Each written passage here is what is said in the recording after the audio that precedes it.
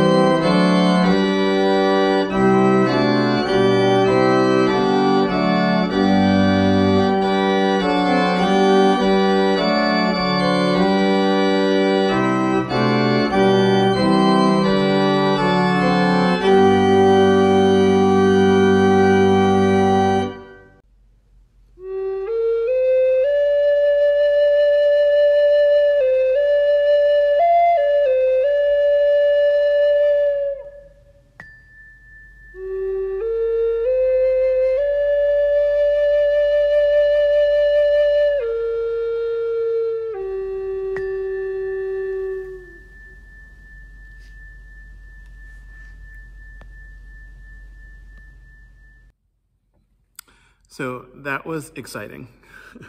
I'm glad I made it here in good time.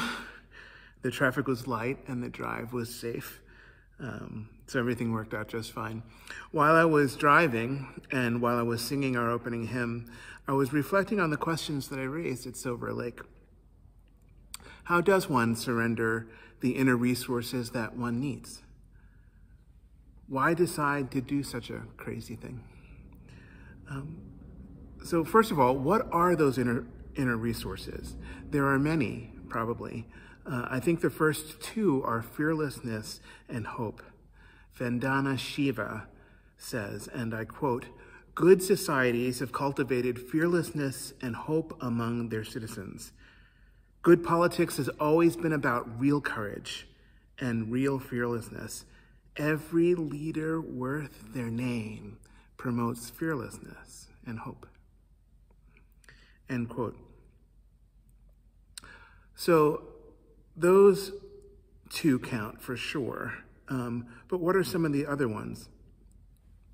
I'm sorry, I'm having difficulty hearing you through the cloud technology. What was that? Ah, yes, humor.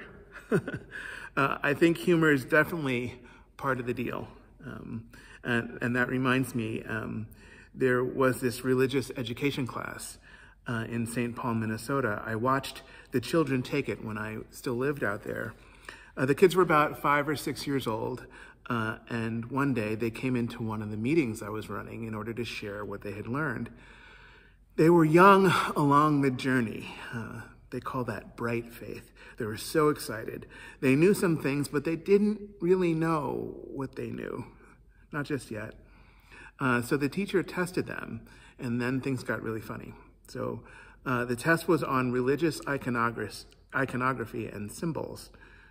My friend's son, Kevin, was the most enthusiastic of the students. The teacher held up a Christian symbol, and Kevin blurted out, "The cross!" He blurted out his answer as he was raising his hand to be called upon. Kevin was a little overconfident, overeager. Then the teacher held up an Islamic symbol, and he blurted out again, "The star and the moon!" And this time he was a little bit less sure of himself. "The star and the crescent," the teacher said, making a minor correction. And then she held up the third symbol, a Jewish symbol. And our young religious scholar, true to form, blurted out. This time he raised his hand and blurted out his answer in a less strong, less secure kind of way. He knew that he knew something, but he wasn't sure about what he knew. So bravely, he just took his first best guess. He said, "The star of Kevin?" And we all just broke out laughing, including little Kevin himself, or rather his newly self-appointed holiness, who didn't know why we were all cracking up. Cute kid, this little Kevin. I hope that he still has his chutzpah. I hope that he still sees himself in such a holy way, although maybe not necessarily in so much in the center of things. It was glorious to see such good light flowing through him. It was glorious to be in his glow. So joy is also an inner resource. I light a candle not for the star of Kevin, but for the star within us all, and for his infectious spirit in these times of darkness. This is the time in our service for the sharing of joys and concerns. If you have a joy or concern in your heart, I invite you to call it forth at this time and speak it aloud from wherever you find yourself at present. Say the longings of your heart and send its good light over to North Chapel, where we can gather our hearts together in this time of distancing. So let's slow down. Let's take a breath. Let's gather ourselves a bit. Breathing in and breathing out and breathing in. I light 6 candles this morning. The first one is for the joy of Kevin. The second one is a sad joy for Alice, the German shepherd and spirit guide for Laura Foley and Clara Jimenez. And their dog just died days after Clara's successful surgery on May the 4th. Laura prepared these words for me, and I'll share them with you. It's hard not to believe she intentionally stayed alive to shepherd her mistress through the long course of chemo treatments, then surgery to cut away the greatest danger. 3 days later, Alice left this life, our aged shepherd beast, thickly furred, silky, lithe. How easy she made the leaving seem, her last teaching. Thank you, Laura. We are holding you and your family. The third candle is a candle of joy and sorrow intertwined for Jan and her father, Jack Hutzler. Jack died earlier this week out in Jefferson, Indiana. Reverend Jan Hutzler, as many of you may know, serves as the minister at the Unitarian Universalist Church of the Upper Valley, our sister congregation over in Norwich. Jan is my close colleague and my dear friend, and I hold her tenderly in my heart these days, she and her family. So our third candle is for Jack, a passionate believer in family and a member of the Double H Square Dance Club. We will miss you. So this is also a candle to everyone in the Norwich congregation, some of whom might be joining us this morning, so welcome. It's good to see you. The next 3 candles I light ritualistically. For those who are ill, I light a candle for your quick recovery. For those who suffer economic challenges, I light a candle in the hope that your needs will soon be met. For those who are feeling fearful, anxious, angry, I light a candle for strength, resilience, and courage. Recovery, hope, courage. May these good things light our way. For all that has been spoken, and for that which remains within the silent sanctuary of our hearts, may we be thankful for these days we spend together. For this, I will light one more candle.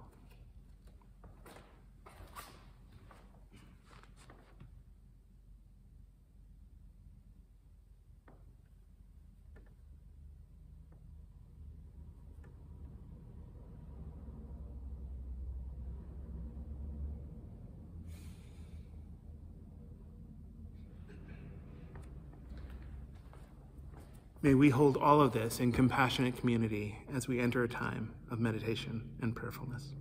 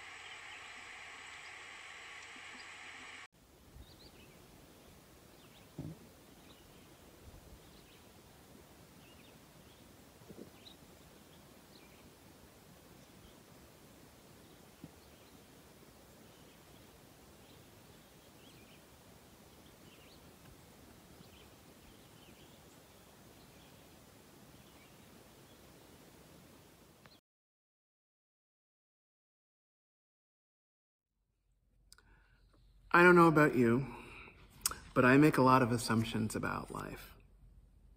I'm fairly good at making assumptions. I'm fairly practiced. I do it regularly. Over the years, I have become quite comfortable in making assumptions. The only uncomfortable part, the only downside of making my assumptions is that I am almost always wrong. Now, with assumptions, it's better to be entirely wrong than it is to be in the ballpark. And a lot of times I'm in the ballpark and it doesn't really work for me. When I'm sort of right in my assumptions, my ego takes over and I start to hold on to things. My thoughts conform to the needs of my self-esteem and less to reality. And I'm trapped inside this ego-based set of thoughts. And when I'm there, I can't be in the here and the now. So it's better when I'm totally wrong, so I can abandon my assumptions entirely. Rarely do they serve me very well. And if you're like me, it might be better for you to do the same. I don't know. You'll have to tell me how that works out for you. I used to have a lot of assumptions about music. When I was in my 20s, I wanted to know all about the world, so I figured the best way to find out about it was to travel. So I drove across the country several times. I was really into it. I liked connecting with the people. I remember thinking that I could make a life of this. At that point, I was interested in music, people, travel, and God. So I figured I'd become an ethnomusicologist. An ethnomusicologist is a scholar who studies music and culture all around the world. So I had everything covered. So it was decided that was going to be my first career. So I went out looking for my teacher and I was passionate about it. Very soon I found one. His name was Mantle Hood. He was my guy. We got along fabulously, famously, like nobody's business. He was always teaching with a smile. We disagreed only once in our time together and everything else was bliss. He taught me how to surrender, how to give up my assumptions about good music. That might have been his best lesson to me. Now, he had studied gamelan, which is a musical tradition in Indonesia, in Java and in Bali specifically. Studying with Mantle Hood meant learning how to play that instrument, learning how to play in that tradition. It meant participating in the gamelan performance ensemble. The word gamelan means orchestra. Okay, so the gamelan refers to many different instruments. There was a whole room full of instruments and all the graduate students took part. We all played. We got really good. When I began though, I did not remotely understand the music. When I first encountered it, I knew nothing about it. It sounded strange to me.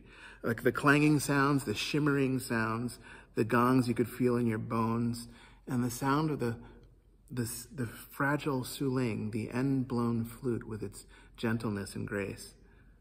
The music that we played was written out in numbers. It was really hard to read. It looked like a weird kind of telephone book to me. I was flailing, and I was failing trying to read this music in real time. Now, generally, I have a great deal of trouble reading written words in music. My mind switches things sometimes. I'm a slow learner in that way. So I was almost totally adrift with this gamelan rehearsal. And I thought to myself, no one's going to notice. I thought that no one would know that I didn't know how to do what I was trying to pretend that I could do. That was my first assumption, that people couldn't see through my pretenses. And I also thought that the music was new to everyone. Of course, it wasn't. But before I realized this, I thought several things to myself. I thought, with this music, there's no obvious melody. The chord structures are imperceivable to me. There's no appreciable harmony. So who's going to notice if I don't play it exactly right? I tried to give myself a break. So at that first rehearsal, I just played along. I faked it. I faked what I was doing, and I thought I got away with it. The rehearsal lasted a little bit more than an hour on that first day. Our job as students was to familiarize ourselves with the basic playing technique. That only took a few minutes, but the class dragged on for a while. I became impatient. The length of the class was uncomfortable to me. I was glad when it was over. I didn't really enjoy that one very much. In fact, I wondered if I had chosen the right teacher. Maybe I was wrong. Mantlehood seemed like an ancient, half-crazy man to me, and I usually appreciate that in a person. But not just then. Plus, I'd lost respect for him a little tiny bit because I'd faked my way through, and this great sage didn't even notice. I was inwardly discouraged, but I tried not to let it show. Then Mantlehood approached me directly. As I was getting ready to go home, he came up to me, calm and dispassionate, and he said, "You have a good tone on your instrument and your rhythmic feel is very good, but you can't hear a melody to save your life." And then he turned away. I was busted, and I had been all along. I wanted to get him back somehow. I wanted to throw something at him or something, but he was already too far away. I could tell, though, by the shape of the back of his head that he was smiling as he walked. I could tell by the bounce of his gait that he knew that he had gotten me.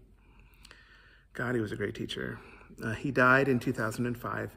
I think he was like 117 years old and young. I will never forget him. He taught me so much. He was a true citizen of the world and a genuine friend of spirit. A poet writes, "I met a friend of spirit, and he drank and he womanized.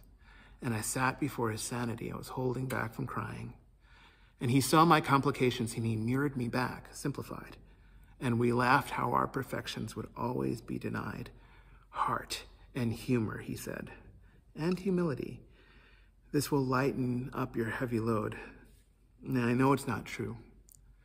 But when Joni Mitchell wrote those words, it was like she was writing them for my teacher, the one who, in the best possible way, destroyed my assumptions about good music.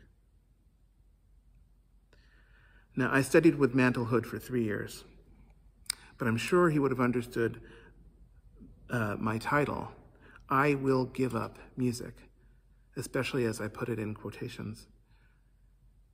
He wouldn't have been worried about that title.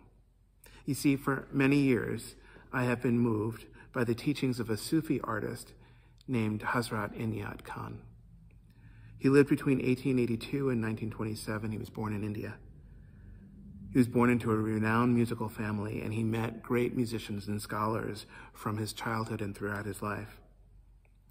Music was his touchstone, and the instrument that he played was called the veena. The veena is a stringed instrument, not unlike the sitar or the sarod, if you're familiar with those instruments. The tradition of veena playing is one of incredible precision and creative subtlety. If you're open to it, the veena can give you so very much in terms of musical experience. For Hazrat Inayat Khan, the veena was his instrument of choice, and side by side with his love of music, he had an ardent interest in the inner life. He was an avid reader of sacred texts of many traditions. Inayat Khan's universal spirit embraced all creeds, all faiths, all beliefs. In this sense, he was like us. He was a universalist, small u. He studied Sufism most directly, most deeply, and he became one of the great spiritual luminaries of his age. Now, I'm learning about him from this book called Mysticism, The Mysticism of Sound and Music. In this book, he tells a short story of introduction, the story that is central to this morning's reflection. So here it is. He writes, "I gave up music because I had received from it all I had to receive, to serve God. One must sacrifice the dearest things, and I sacrificed my music, the dearest thing to me." He writes, "I had composed songs and I sang and played the veena. Practicing this music, I arrived at a stage where I touched the music of the spheres. Then every soul became a musical note for me. All of life became music. Inspired by it, I spoke to the people, and those who were attracted to my words listened to them instead of listening to my songs. I played veena until my heart turned into that instrument. Then I offered this instrument to the divine musician, the only musician existing. Since then I have become his flute, and when he chooses, he plays his music. The people give me credit for this music, which in reality is not due to me, but due to the musician who plays his own instrument. It's beautiful. He played until his heart turned into song, which is beautiful and useful because we need so much beauty now, because the challenge before us is so great. John Lennon wrote, "Nobody told me there'd be days like these," but he really wasn't thinking about what we're living through right now. How do you pray in dangerous days like these? I think that how we pray changes a whole lot over time. And how is prayer meaningful to you? In a poem called The Summer Day, Mary Oliver raises what I consider to be some theological questions. She asks, who made the world and its lovely creatures? Why are grasshoppers so fascinating? And she makes a confession of a kind. She admits to us, I don't know what prayer is. And when she says it, I don't believe her. And I don't believe her because right after she says it, she says, I don't know what prayer is. I do know how to pay attention, how to fall down into the grass, how to kneel down in the grass, how to be idle and blessed, how to stroll through the fields, which is what I've been doing all day. What is this if not a prayer? She asks, tell me at the end of this poem, tell me, what is it that you plan to do with your one wild and precious life? So we do know some things and we don't know some things, but one thing is for sure. We know that life is precious. We know that life is precious and wild. We may forget this sometimes, but it comes back to us when we need to remember. It comes back to us in music, as in the music of Dana Kurtz, who reminds us in song, when I dance, when we dance, she writes, that's when I remember all the ways you can spin me around, and it's not your skill or your style, or your gaze, or your smile. It's how you hold me. It's how you're holding me now. You hold me strong and tender, like it would hurt you to let me fall down, like I'm precious and wild. Like I'm a newborn child, it's how you hold me. It's how you're holding me now. We know that life is precious. We know that life is precious and wild. We know that we get just this one life to live. So what is it? What are the inner resources that we need to make this life spectacular? When our spirits outstretch our bodies and we lay our bodies down in the end, what resources will have been useful to us to have made that good life beautiful? I will give up music. We all will lay it down when it's our time. But in these days that we spend together, what will be our poem? What will be our rhyme? What shall be the sound of our brave instrument? Now, I'm reminded, of course, of the peace prayer of St. Francis. Francis of Assisi, the Italian Catholic friar, deacon, preacher, who prays, Lord, make me an instrument of your peace. Where there is hatred, let me sow love. Where there is injury, pardon. Where there is doubt, faith. Where there is despair, hope. Where there is darkness, light. Where there is sadness, joy. This prayer was his song, and life was his great instrument. Like so many beautiful spiritual teachers in our world, in and among us. Joy is our inheritance. It's one of the inner resources that we need. Fearlessness, hope, joy, heart, humor, humility, grace. I used to think that praying wasn't cool when I was in my 20s, that it was some form of helplessness, a submission, an admission of vulnerability, back when I had a lot of assumptions about how life is, assumptions that did not lead my spirit to where my spirit needed to go. So over time, I learned to surrender them. I learned to give them up. Giving up on music, I'm not sure. That one's going to take me a while.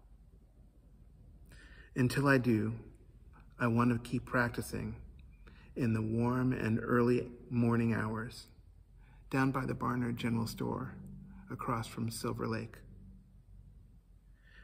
You know, I hear they have a decent cup of coffee. May our prayers, may our music, may our hearts reach one another in this time, in these crisis days, in these challenging, difficult days. May we learn how to sing the beautiful song that is our life and enjoy the music that we make. May it be so. Blessed be, and amen.